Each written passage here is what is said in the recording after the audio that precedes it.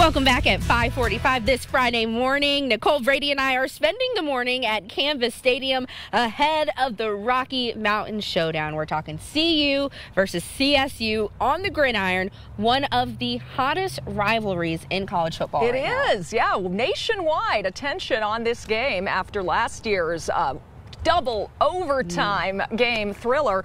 So yeah, a lot of eyeballs will be on this game. You're going to see all the CSU fans were in the green and gold in the stadium this weekend. The CU fans were in the black and gold. But some CU students are hoping that their fellow fans will start incorporating a new T-shirt into their rotation.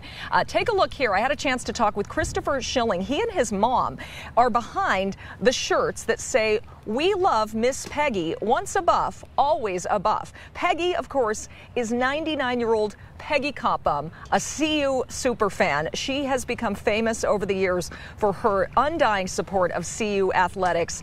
For decades, she cheered alongside her twin sister, Betty Hoover, who sadly passed away in 2020. But Peggy has continued their tradition, and students tell me they just wanted to give back to this woman who they love, they adore. $1 from every shirt they sell will go to Peggy's family. Why do you guys feel that special affinity? There's a special connection definitely with Miss Peggy and all the younger generation here at Boulder, because she's shown that loyalty over the time, supporting our school, supporting our football team, our sports teams, all these things. So with her 100th birthday coming up, we really just want to get back to her, especially because she's given so much to us. Yeah. So Peggy's 100th birthday is November 19th. I checked the schedule. There is a game at Folsom Field, November 16th against Utah.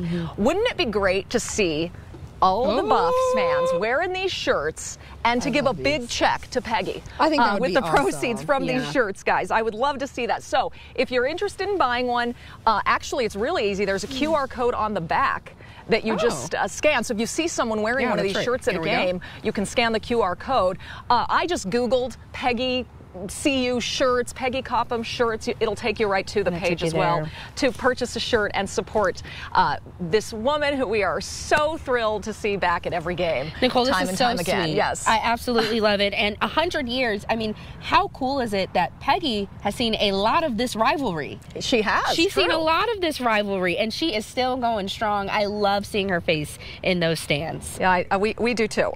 We got a lot of Buffs representation on Denver 7's staff here, guys. Lisa, Katie LaSalle, and I are all on the morning team. All of us are CU grads. Nick Rothschild, Daniel Kreuter, and Colette Bordelon also went to CU. Okay, and then we have Jason supporting CSU at the Rocky Mountain Showdown in 2006. Jason didn't go there. I was a bit of a contrarian. But you had to even it out for us, Jason. Evened it out. Yes. Because I was my wife, because Gina was in the dance line of the CU band when we first met, and so.